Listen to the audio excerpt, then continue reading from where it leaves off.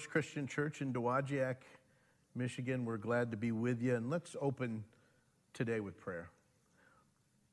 Heavenly Father, what an amazing time that we live in right now, and you knew before the foundations of this earth the different events that would unfold in world history, and you are the one that reminds us every day that you never fail, that you're always faithful, that you always come through.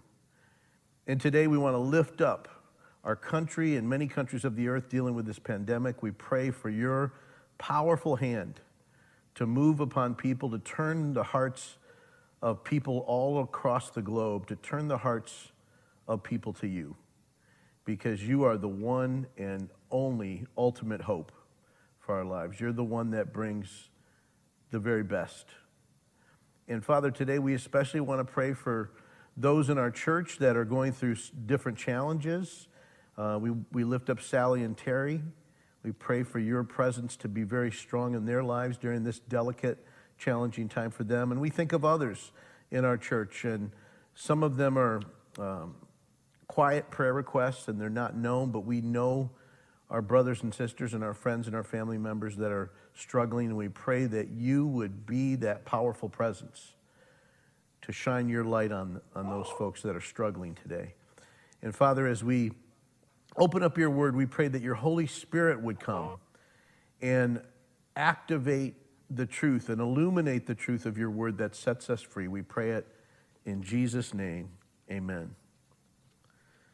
Well, today I want to simply open up and ask a couple very targeted, simple yet profound questions. Number one is, what valley are you going through right now in your life? It could be a big valley, it could be a small valley, a big challenge, a small challenge. But when you think about going through valleys, and some of us maybe we say, hey, I get to take a pass. Things are going well in my life and I'm not having to worry about valleys. But others are in the midst of a physical crisis, perhaps, with a physical bill of health that's not a bill of health from the doctor.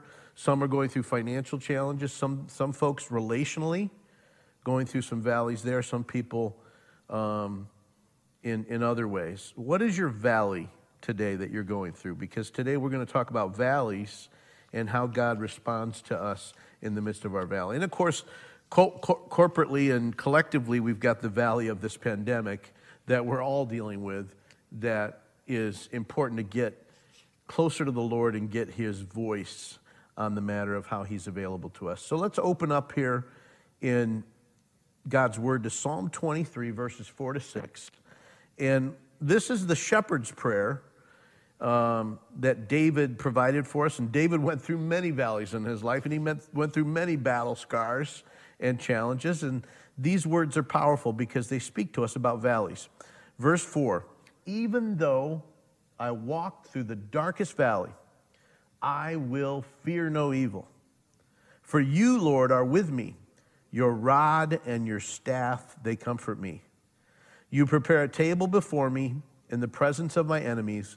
You anoint my head with oil. My cup overflows. And then verse 6, surely your goodness and love will follow me all the days of my life, and I will dwell in the house of the Lord forever.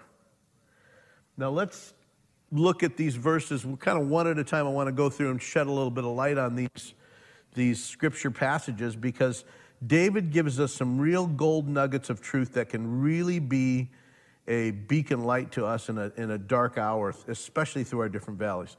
If you look at that first verse that we looked at, verse 4, even though I walk through the darkest valley, I will fear no evil, for you are with me, your rod and your staff, they comfort me. You think about valleys from the time, for those of you that have some headway, that are a little bit more aged and experienced, you're beyond 50, maybe 60s, 70s, 80s, 90s. You look back on your life and you can look at a lot of valleys that you went through. And in this case, the psalmist is also mentioning about what is our ultimate, what the Bible says, greatest enemy, which is when we look at the prospect of facing death. And it's that last great enemy. In a way, it's that last great valley. Some of us have had close calls in life, right? Where we thought, I can't tell you how many times driving in bad weather where I think God clearly had angels around to sustain me through some icy snow and whatnot, some bad weather on the highways, and I could go on for a long time about. But we all have close calls, and we think, oh, this is going to be it. And then when we get to a certain place where our health really fades, we can get to a really difficult spot where we think, hey, this may be, my days may be numbered here on earth. But verse 4, interestingly enough, no matter what the valley is, big or small, no matter the size of the valley, David says, I will not be afraid. He's making a choice. He's saying, I will not be afraid because you, Lord, are close beside me. And basically in that verse 4, what David is telling us is that not only is God close beside us, but he's guarding us and he's guiding us all the time, 24/7. I'd encourage you, if you really want to get an encouraging and powerful sense of what that looks like, look at the prayer of St. Patrick. Google that sometime this week. Because the prayer of St. Patrick basically says, for Christians, for those that have received Christ into their hearts, not only does the Holy Spirit go before them, not only does he guard them and guide them and put his hand on them, and is not only that, but he's above them, he's below them, but he's in them. Greater is he that is in you than he that is in the world. So the Holy Spirit, literally, great thing, has you surrounded. We think of being surrounded in a negative term, but when it comes to being surrounded by the power of the Holy Spirit, there could be no greater thing. And because of that, David was able to declare, I will not be afraid. It wasn't because of David, he knew his humanness, but it was because of his theology and understanding of the Holy Spirit being with him. And so verse 4 is a powerful understanding of when we go through dark valleys, that no matter what the size of the valley, no matter big or small, we can go with God through that valley without fear. Verse 5, he says, even in the presence of my enemies, God is going to keep on keeping on. God's going to keep on protecting me. God's going to keep on providing me for me, and God's going to keep on nourishing me through the time of, to the point of even having enemies surrounding me. And David knew about that through his battles and his different experiences in life. But the point of it is, in our weakness, God is strong. We have a tendency humanly to think when we go through bad times, all of a sudden God is absent. It's the opposite of that. The Bible declares it, that when we go through our weakest times, God is his strongest. And so he's not going to stop protecting you. He's not going to stop providing for you. He's not going to stop nourishing you when you go through those deep battles and those dark valleys. It's the opposite. He's going to come up and showcase his power and his presence and his protection and his provision in your life. And interestingly enough, so David gives us this idea, not only is God protecting him in the presence of his enemies, but God's preparing a banquet. God's anointing his head with oil. And he's saying, my cup overflows, even in that sense of a valley of all those enemies. And then verse 6, surely your goodness and love will follow me all the days of my life, and I will dwell in the house of the Lord forever. The point here, again, that David is letting us know about is that God's goodness and God's love is not going to stop. It's going to be like that Timex watch that keeps on ticking, doesn't stop, right? He's going to keep on keeping on. And in this case, it's the goodness of God and the unfailing love of God that's going to keep on going through all the days of your life. Now, just take that in and meditate on these 3 verses for a minute and realize how secure and how confident and how strong you can be in the midst of whatever valley you're in, to know that God, in a way, cocoons you. He puts you in his cocoon, and no matter what's shaking and baking, and no matter what feels like a emotional earthquake or a valley type of earthquake in your life, his unfailing love keeps on going, and he will not fail. Remember this, Jesus said in John 16:33, in this world you will have troubles, but take heart and be at peace because I have overcome the world. And so when we think about Psalm 23, and when we think about Jesus' own words in John 16, we know that he provides, through the power of his Spirit, an ability to overcome that is supernatural in your life and mine. And he also promises to be the one who never, ever fails. So again, what's your valley today? What's your biggest valley? If you were alone today here at the altar of the church and you were able to spend time with God, you and him alone in conversation and imagining Jesus with you, which he is with us because he's alive and he's with us through his presence, his Holy Spirit. What would you, as you bow your knees at the altar with no one else around, how would you bear your heart to the Lord? What would be that valley? What would be those different burdens, big and small, those different valleys, big and small, that you would bring to him? You might even have the freedom, because you know how unfailing his love and power is, to just cry before the Lord and say, Lord, these valleys are just, feel like I'm drowning in these valleys. Remember this. Jesus promises to turn every valley into a victory in your life. We don't know when that's going to happen. We don't know how, but we know that his power never fails. Tony Evans, a preacher, a pastor that I have great respect for, has a quote. He says this, quote, God can intervene and interfere with people, places, processes, problems, predicaments, and he can do it suddenly. He can turn things around that quickly and that powerfully, end quote. He says again, God can intervene and interfere with people, places, processes, problems, predicaments, and he can do it suddenly. He can turn things around that quickly and that powerfully. This is the reason, this quote from Tony Evans, that we must not quit. We must not quit. We must not give up. In fact, I heard an illustration one time. If you think about the game of football, you start on the 20-yard line and you're going all the way down, hopefully 80 yards to score a touchdown. If you look at a football game, for those of you who are aware of it, you might start at the 20, you have some good downs and some bad downs, you get sacked, you go through the ups and downs, you get knocked down, you have to get back up, but then you have a good play, and it goes back and forth. But for the teams that endure and sustain themselves, they gradually move the ball down the field, and they get all the way sometimes right down to the 1-yard line. And you know what's interesting? Sometimes in life, when we want to quit, we forget we're on the 1-yard line. We're just moments away. We're just a very brief amount of time away from scoring that touchdown. And so we must not quit because of the God we serve. We know he never fails. God's ability to reverse outcomes and turn valleys into victories, God's ability to change sequences, God's ability to interfere with what you thought could never change. God is all powerful.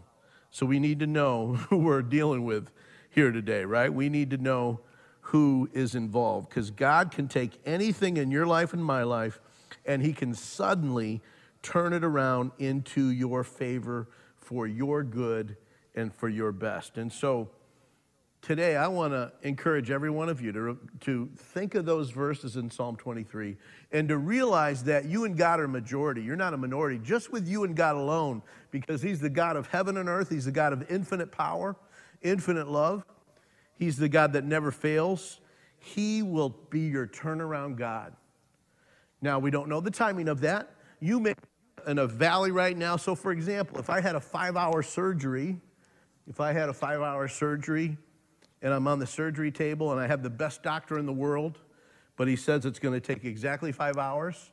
If I, in the middle of the surgery, is 3 hours in, I want to get up and stop, I completely miss the boat and I completely become negative interference into what happens. Sometimes the point is that God has you in that valley for a certain amount of time. And he says, not yet, not yet. You got to stay in that time zone, that valley. You got to depend on my timing. Sometimes we're in that holding pattern where God is not through with us. He's active, he's involved, but he's giving us the enduring strength to kind of just wait on him, to trust in his timing. Doesn't mean he's not going to turn that valley into a victory. It's just a matter of timing. And then eventually when the timing is right, he turns that valley in your life and my life into a victory. So what is that valley in your life today? Is it something to do with your faith, with your relationship with God? Is there a valley that needs to get turned around and you need to come to him in a humble fashion and say, Lord, I realize my relationship with you needs to go to a higher level. I realize something's holding me back, and he'll help you. He'll be present. So sometimes it's our faith. Sometimes it's our family, because family brings heartache and it brings joy. And maybe there's a relationship in our lives with our families that has really burdens us because we know that particular family member is going through a hard time. And so we pray for that family member. We pray that their valley would become a victory. So there can be family valleys. There can be faith valleys. There can be future valleys. Some of us worry a lot about the future. We know that the Lord is not the one that brings worry. He's the one that says, do not worry, do not fear. So we know that's a different voice when we worry. It's our human voice and sometimes the voice of the enemy. But with the future, are we able to trust him to turn that negative thinking into a victory so we begin to think positively of the future? Or it could be finances. It could be any number of things. Today I invite you to lay it all down as if you were the only person at the church today, at the altar. Lay every big and small valley that you feel like you're facing, every big and small burden that you're facing, lay it at the altar with Jesus and ask him, say, Lord, give me the wisdom and the vision and faith to know that you will never fail me and you will pour out infinite love, power, and at the right time, you will turn my valleys, every one of them, into victories. Let's pray for one another along those lines, that God would give us that kind of vision and strength and understanding we need to know that he uses our valleys for purpose, and he will not leave us there. Let's pray together. Heavenly Father, what a great thing to know that in Psalm 23, there was a guy, ordinary, just like us, named David, who went through many different chapters of his life. And he found as he went through those chapters, and as he experienced many ups and downs, but specifically when he experienced those valleys, that you showcased your power. Because in our weakness, you are strong. And it's in those times that you especially reveal who you are. Are you not strong enough to handle our valleys? Lord, we know you are. Are you not powerful enough to handle our valleys? Lord, we know you are, because you never fail. And so, Father, today for our church here in Dowagiac, Michigan, we pray for every one of our friends and family members, everyone who's a part of this church and who's connected directly and indirectly. We pray for your unfailing presence to touch their lives. And then, Father, for others that are following the ministry of this church through the internet and hearing this message, we pray for them that your Holy Spirit would touch them as well. Father, we all, like never before in challenging times, need a touch from you. And so refill us today with your Holy Spirit's presence and help us to set our eyes on you, the one who is the author and finisher of our faith and the one who never fails, who is perfectly, consistently faithful. We give our lives to you in Jesus' name. Amen.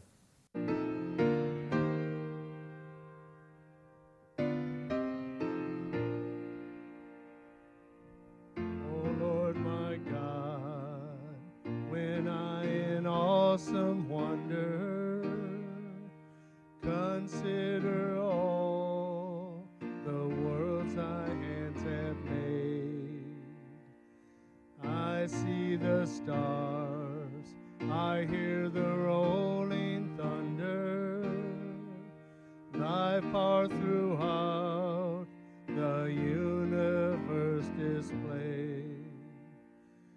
Then sings my soul, my Savior God, to thee. How great thou art, how great thou art. Then sings my soul, my Savior God, to thee. How great thou art, how great thou art. And when I think that God his Son not sparing sent him to die, I scarce can take it in.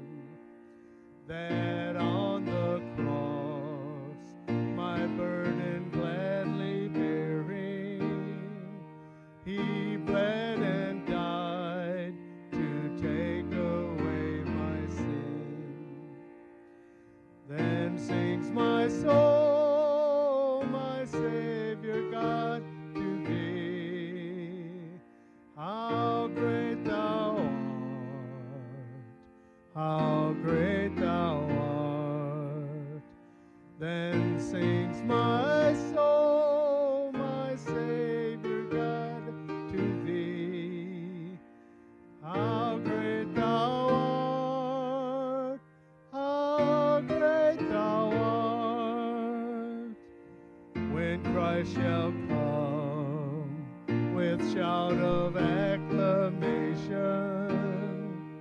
and take me home. What joy shall fill my heart? Then I shall bow in humble adoration and then proclaim, my God, how great thou art. Then sings my soul, my Savior God, to thee. How great thou art, how great thou art. Then sings my soul,